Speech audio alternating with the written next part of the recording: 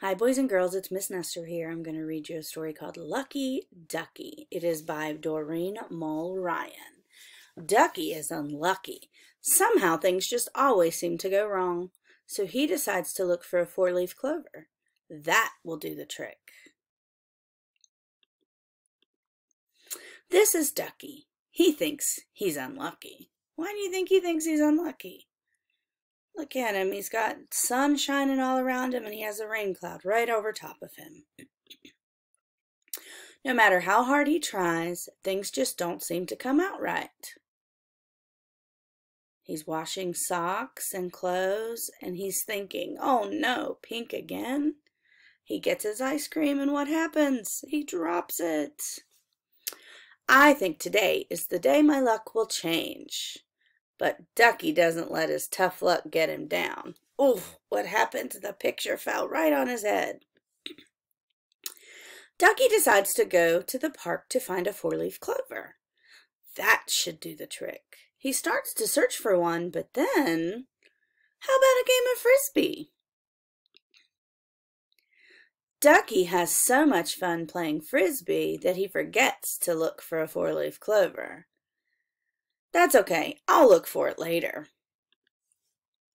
Ducky starts to look for a four-leaf clover again, but then Pig says, hey, join me for a swim? Cannonball! Ducky loves swimming and splashing, but if I want to be lucky, I need to go back to my search. Ducky tries looking for a four-leaf clover once more, but then, would you like to have a picnic? What do you think he's going to say? Ducky doesn't find a four-leaf clover. He joins them for food. But he realizes that he's found much more. This is Ducky. He knows he's lucky. So he ended up not needing that four-leaf clover, right? Because no matter what happens,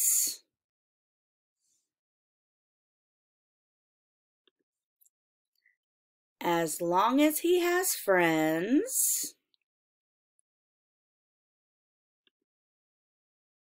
I love pink, says the rabbit. He's the luckiest duck of all.